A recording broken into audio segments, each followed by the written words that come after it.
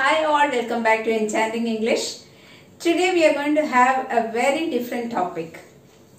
Are we not using the word very often? We are in fact overusing the word very. Well, what is very? Grammatically, the word very is an adverb of degree. We use it to qualify a noun. So it becomes an adjective, and we also use it to modify a verb. So it functions as an adverb. So we say very beautiful, very good, very fast, very slow. Likewise, so many times we use the word very.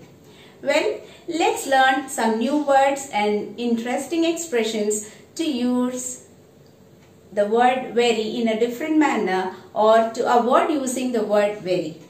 Well, we say very good performance, very good idea. Let's learn some new words that we can use instead of very good.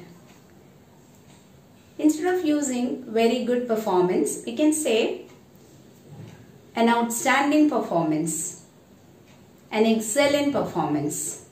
If you want to say very good idea, you can say a splendid idea, a fantastic idea. Now let's see what can be used to replace very bad. If you want to say very bad performance, you can say a disgraceful performance.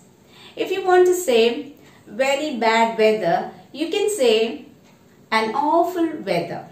Now the next word is very often used by us, that is very beautiful. Why don't we use words like she looks stunning, she looks gorgeous, she looks angelic. These are some of the words you can use instead of using the word very beautiful.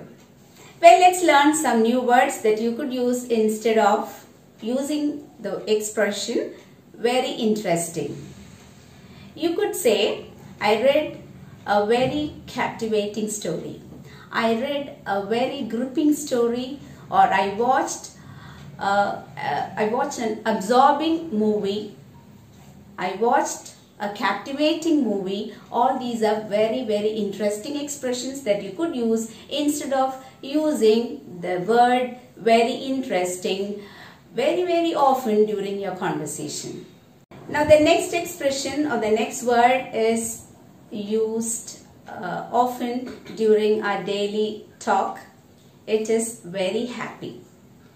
Why don't we use words like I was overjoyed instead of saying I was very happy?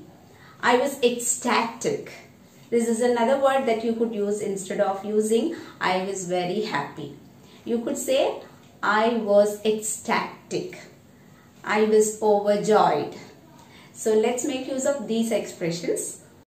Now let's look at some words that you could use in order to replace very sad. You could say I felt very dejected. I felt dejected. Instead of using the word I felt very sad, you could say I felt dejected.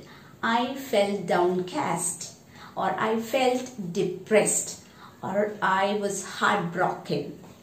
Well, now we are going to learn words that you could use to replace very tired. You could say I was fatigued, I was wearied, I was exhausted, instead of saying I was very tired. Well, I believe you found today's session captivating, very interesting. Please do like, comment, share, and if you are not my subscriber, please do subscribe. Thank you for watching.